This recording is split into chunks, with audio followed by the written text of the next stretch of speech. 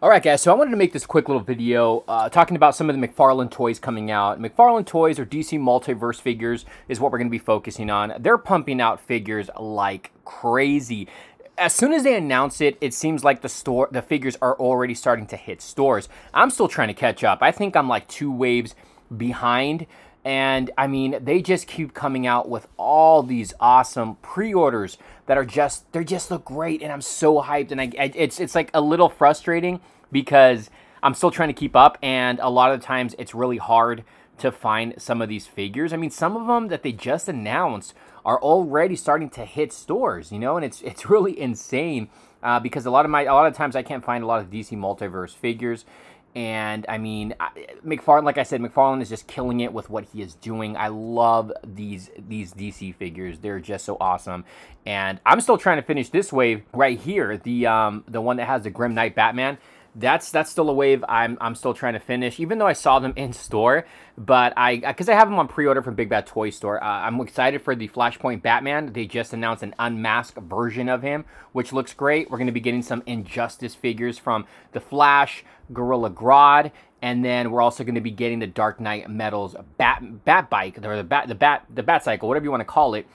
This is going to be a vehicle, so I'm super happy that we're getting vehicles. I'm hoping down the line McFarlane will give us a Batmobile and other vehicles, not just everything relating to Batman. I would like to see some other vehicles from other characters as well, from other superheroes, or, you know, ships, or, you know, other type of vehicles. But this one does look really, really good. Another big thing is he's bringing back the 12-inch line for Spawn. He just showed us on Instagram the 12-inch Commando Spawn that's going to be coming very soon. I'm super hyped for this because I own the 12-inch and 7-inch original Commando Spawn, so this is definitely something I am going to want in my collection. And not only that, but he also revealed the new Build-A-Figure Bane.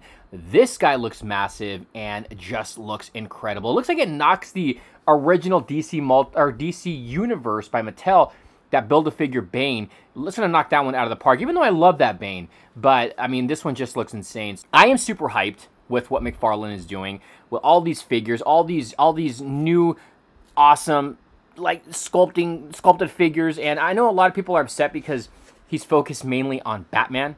I have no problem with it because I'm a huge Batman fan. I'm a huge McFarlane fan. But I still would like to see other characters. There's so many other characters I would love to see McFarlane tackle.